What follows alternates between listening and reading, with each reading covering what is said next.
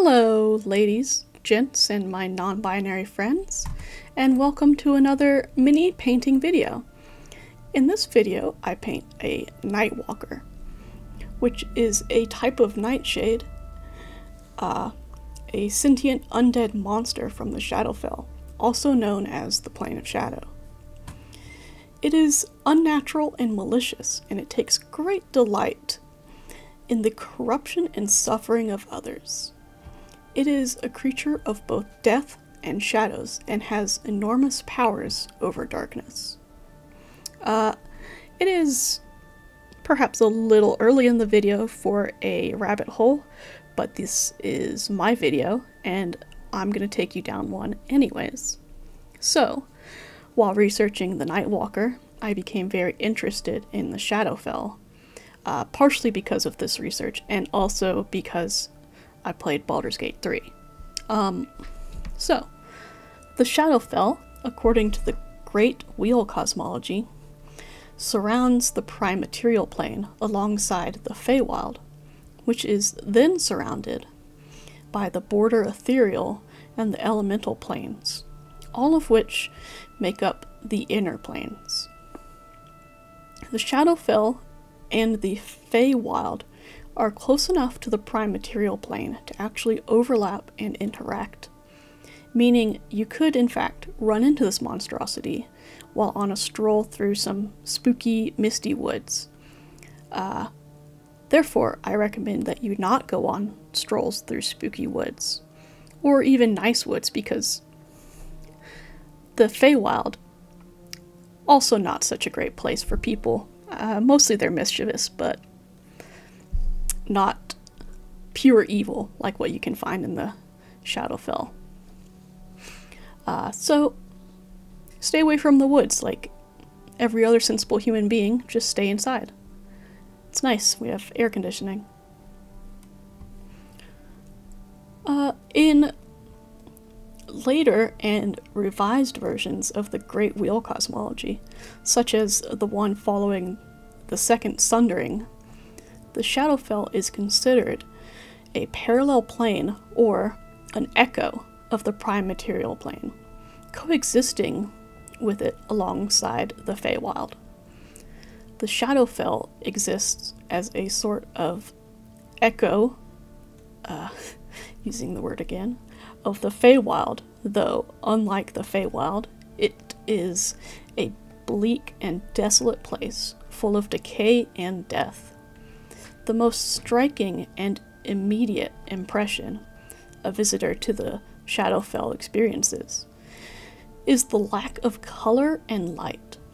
There is no sun, moon, or stars.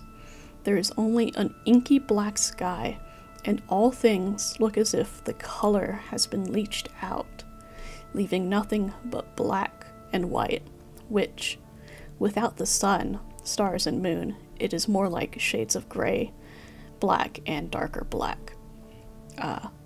So my painting here is pretty inaccurate. There wouldn't actually be any blue, but painting black on top of black is perhaps a little boring to watch and do.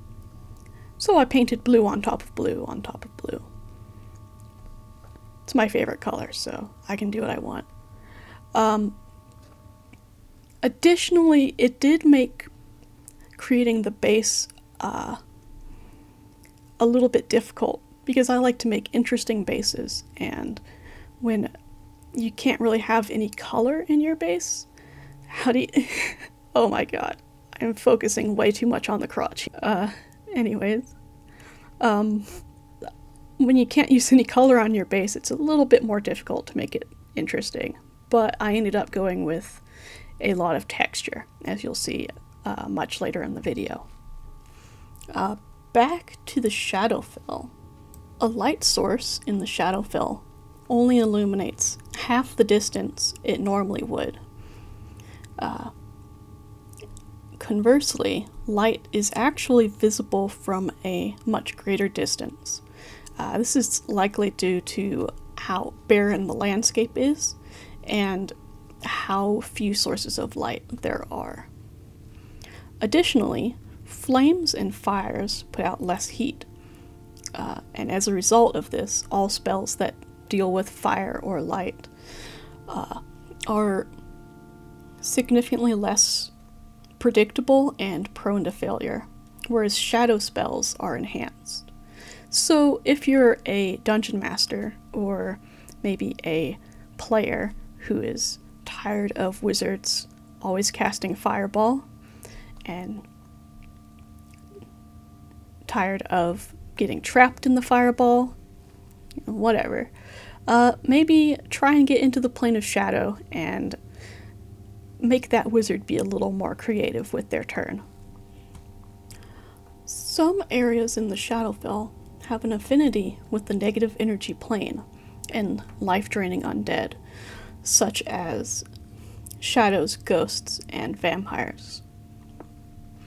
These dark lands, as they're called, have a minor negative dominant trait, and unprotected visitors immediately feel the life force being sucked from their bodies, and unless they exit the dark land quickly, all that is left of them is a pile of ash.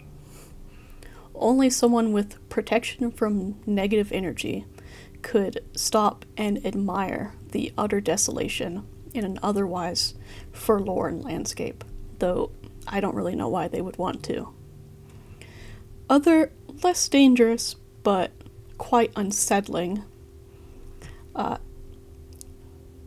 things. Echoes occur in areas analogous to towns and cities found in the prime material plane. They are, of course, nothing more than mirages of familiar faces and places seen through the macabre mirror of the Shadowfell. Air, water, and food exist in this plane, allowing for the support of plants, animals, and even some humanoids that have managed to adapt to the shadow environment. So, as a visitor, you can survive indefinitely if you are willing to endure the thick, foul-smelling water, food that oozes dark blood, and a constant cold. Additionally, you would never be able to feel warm. You'd often hear or sense the presence of things that aren't there, and you won't be able to shake the feeling of being watched. So basically, it is a horrible nightmare, and I don't recommend it. Over time, exposure to the Shadowfell alters living things, increasing various traits and abilities, but also some vulnerabilities. And over a long enough period of time, you will even lose the ability to experience emotions, causing your life to become as gray and bleak as the land around you. In remote corners of the Shadowfell, there are demi-planes created by the dark powers, which served as prisons to trap creatures of extreme evil, to serve as sustenance. The dark powers are an unknown mystical force with the ability to pull complete regions into the Shadowfell, as well as corrupt many individuals. These dark powers can grant individuals with great and terrible gifts, all of which come at a cost. One such power is immortality and great magical possession. The dark powers can even tailor a domain of dread for each individual they pull into the mists. One such demiplane is the Valley of Barovia, which is ruled by Strahd von Zarovich, who is himself a prisoner of the dark powers. And, okay, rabbit hole over. Back to Nightwalkers. So, Nightwalkers are a CR20 creature, and as a result, they have all sorts of resistances, immunities, and abilities. Their damage resistances include acid, cold, fire, lightning, thunder, bludgeoning, piercing, and slashing from non-magical attacks. Their damage immunities are necrotic and poison. And then they have condition immunities, which are exhaustion, frightened, grappled, paralyzed, petrified, poisoned, prone, and restrained. I'm not really sure what other conditions there are, now that I think about it. Anyways, their senses. They have dark vision up to 120 feet and a passive perception of 9, so at least you may be able to sneak past them. They don't technically speak any language, but they use telepathy, so I suppose they also do speak every language. Their traits. They have an annihilating aura, so any creature that starts its turn within 30 feet of the Nightwalker must succeed on a DC 21 Constitution saving throw, or take 4d6 necrotic damage, and grant the Nightwalker advantage on attack rolls against it until the start of the creature's next turn. Undead are immune to this aura. Life Eater. A creature reduced to 0 hit points from damage dealt by the Nightwalker dies and can't be revived by any means short of a wish spell. So it's even worse than getting killed by disintegrate. Alright, their actions. They have a multi-attack. The Nightwalker will use Innervating Focus twice, or it can use Innervating Focus and Finger of Doom if available. So, Innervating Focus is a melee weapon attack with a reach of 15 feet, and it has one target. On hit, it deals 5d8 plus 6 necrotic damage. The target must then succeed on a DC 21 Constitution saving throw, or its hit point maximum is reduced by an amount equal to the necrotic damage taken. This reduction lasts until the target finishes a long rest. Finger of Doom. Oh! I don't know why I'm always surprised when she pops up, because I spent a long time editing this. That kitten is becoming more and more of a criminal as time goes by. Like, I thought that she had maxed out when she was tiny, but now that she's bigger, she wants to play even more often.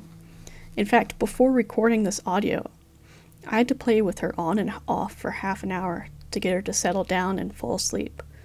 But if I were to look directly at her right now, she would wake up and start meowing at me to play with her. But I still love her though. She's so sweet. Always sits next to me and always loves attention. So, back to the Finger of Doom.